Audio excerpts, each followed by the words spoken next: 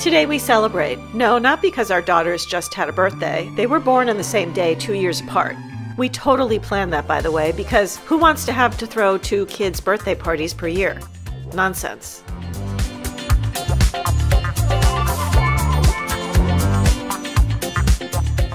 We celebrate because hunting season has ended and Lincoln can resume his Saltburn-style dances in the forest without fear of getting shot. If you haven't seen the movie, you might not understand this reference. Perhaps that's for the best.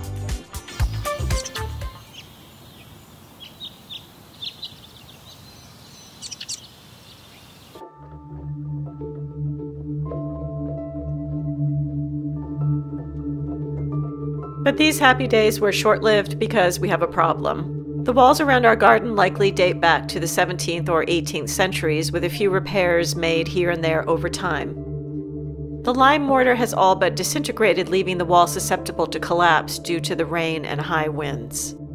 A small chunk toppled last year, and since we've had so much rain, more has come down recently. We are worried. Over the years, the trees have been left to self-seed and grow around the perimeter of the garden, limiting access to sun and creating an extremely damp environment.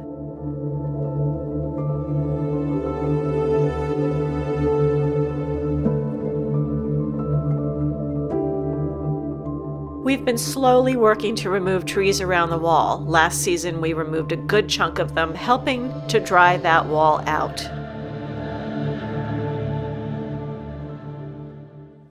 We are, I think it's 9 days away from spring, and we've been just trying to get as much done before trees start to bloom and birds nest and everything. Right. There's still a ton to do.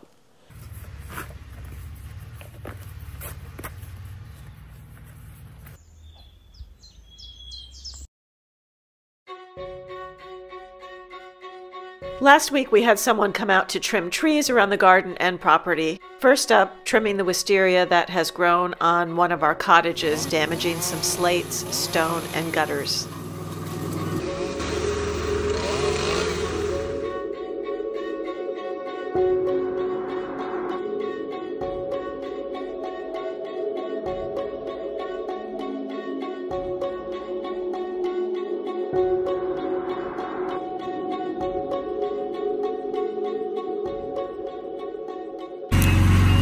So this is all the wisteria, and I mean, this is obviously one of our roof tiles, slates.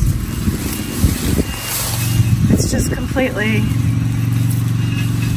attacked it. It's grown through it, and I'm not sure where this came from, but and it cracked the chimney as well.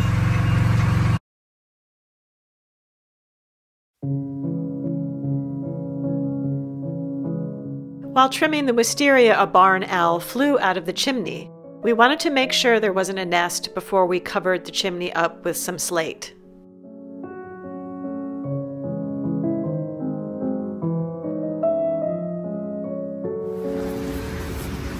So we're just double checking that there aren't any more owls in the cottage. Oh, you're laughing at me. Owls are protected, by the way, so you can't mess with them or their nests. And the average barn owl lives to about 4 years. So they don't live that long. Oh, I thought they lived longer than that.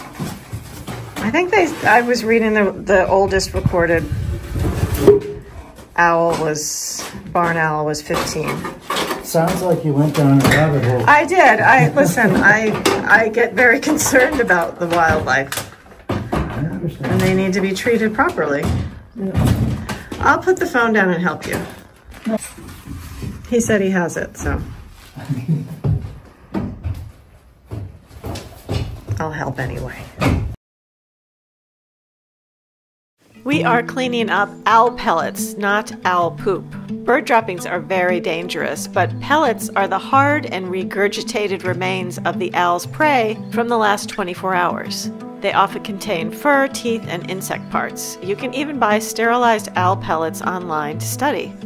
We want to look up the chimney to make sure there's nothing there, because the owl has been clearly hanging out up in the chimney. and we put some slate on top, so now he, you know, it can't get back down. But I wanted to make sure there weren't any babies here, because now's the time that they can have their young.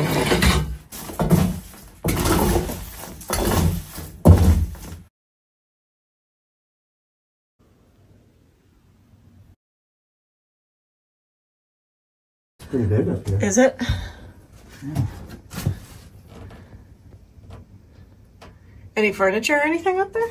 No, I don't see It's anything. empty. That's a shame. This is broken.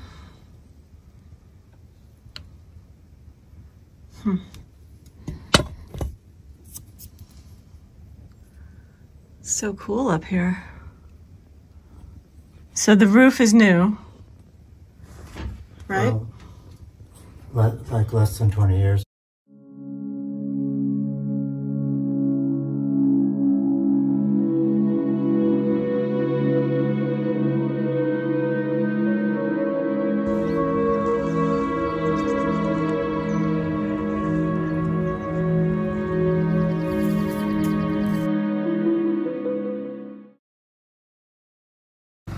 So he's taking the cherry picker over here just to trim some branches above the wall.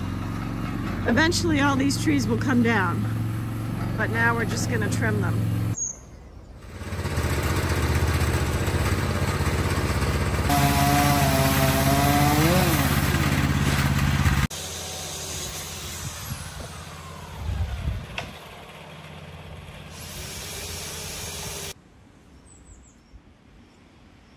The next step is try to remove some of this ivy that's growing up the wall, but we need to access it from the other side.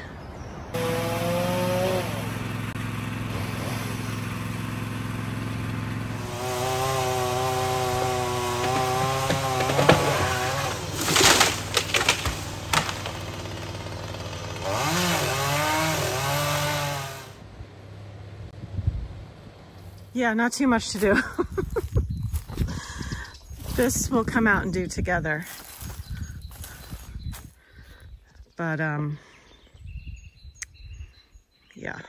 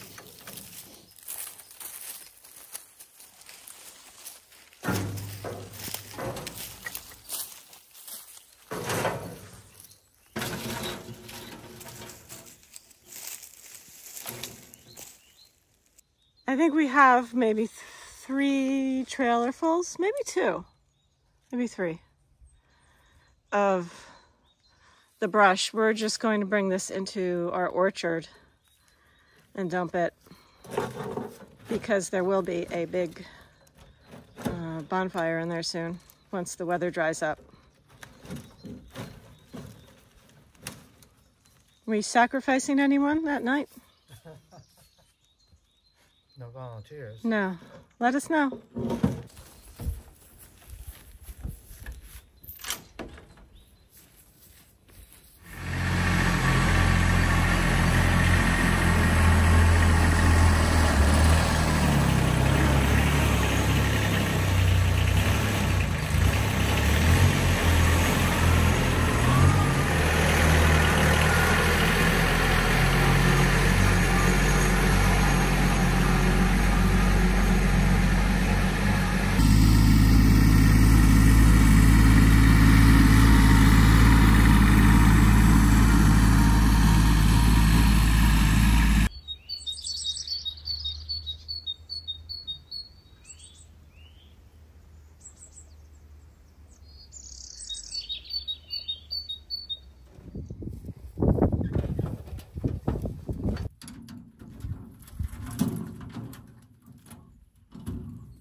This must have just come down. You can tell by the soil.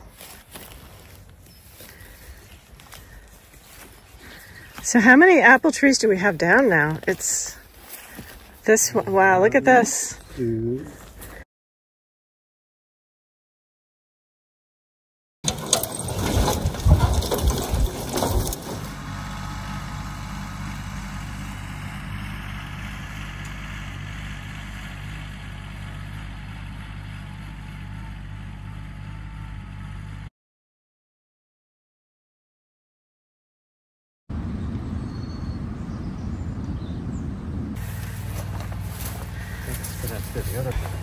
This is not what we wanted to do at the end of a long day. Yeah. But it's supposed to rain tomorrow. And the wall is in danger of getting worse. So we got this tarp and we're going to try to put it over the wall.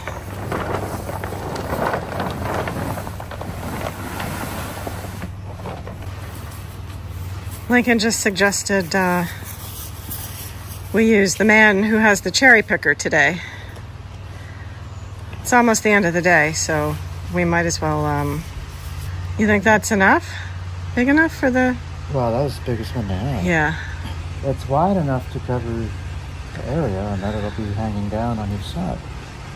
And we'll just have to We need some rope or something. use the eyelets.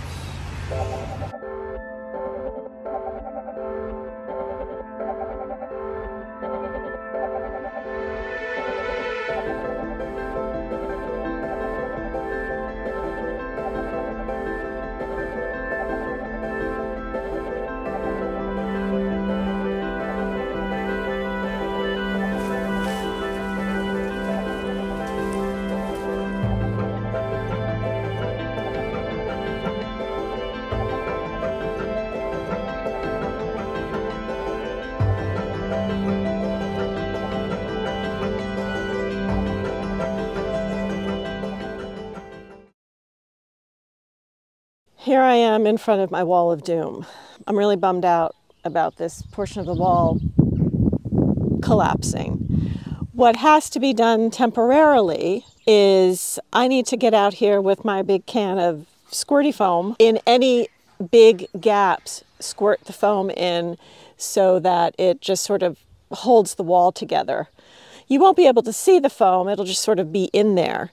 And then once we're ready to get the lime mortar in there, it just strengthens the wall. So that's my job. It's just what's going to have to be done just to make sure we don't have any more of the wall collapse.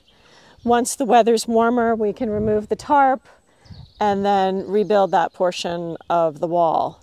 Get that done. It's something we need to learn how to do anyway. We have a friend who said he could teach us how to do it. As far as putting the lime mortar around the rest of the perimeter, I don't know if we'll have time or we might have to just hire somebody and just get it done. We do not want to lose these beautiful walls. So in the next few days it's going to be dry, so I'm going to get my can of squirty foam and my ladder and I'll be busy. And I've never used the foam outside. It's indoor-outdoor use. I use it inside if you have any really large cracks in the plaster. You wet it, add the foam, and then you can plaster right over it, and it strengthens everything up. It's a really great technique. Yeah, so that's my fun times.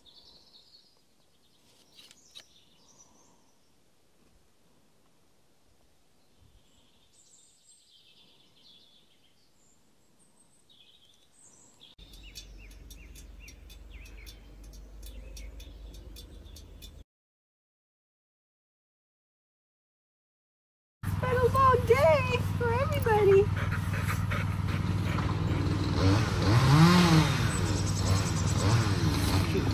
You're so cute.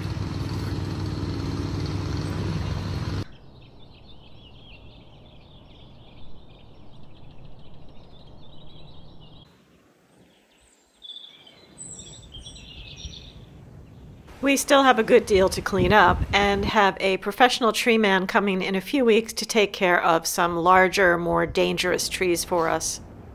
A big thank you to everybody out there. We got a lot of nice comments on our last vlog. I think it's like right now it's over 1,100 comments. It took a very long time to read. And have I did you read them. you've read each. I haven't had time to read all of them. I will, but thank you for supporting our channel. It really it makes us feel good that people, at least 1,000 people, at least 1,100 people like us. But yeah, thanks. So that was nice.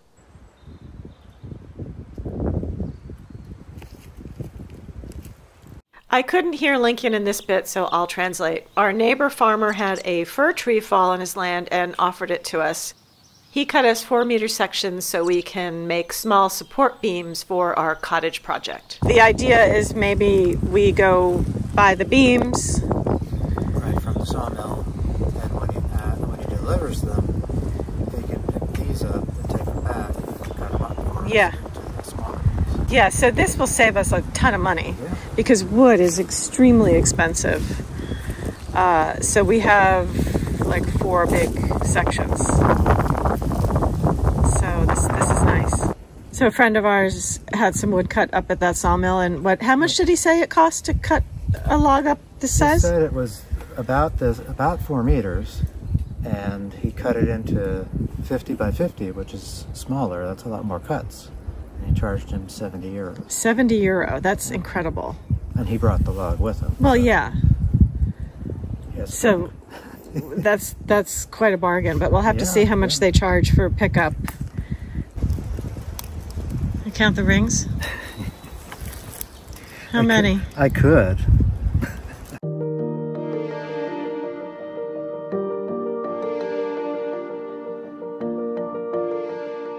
Thanks for watching. If you've enjoyed this video, don't forget to subscribe, and if you have something to say, leave us a comment.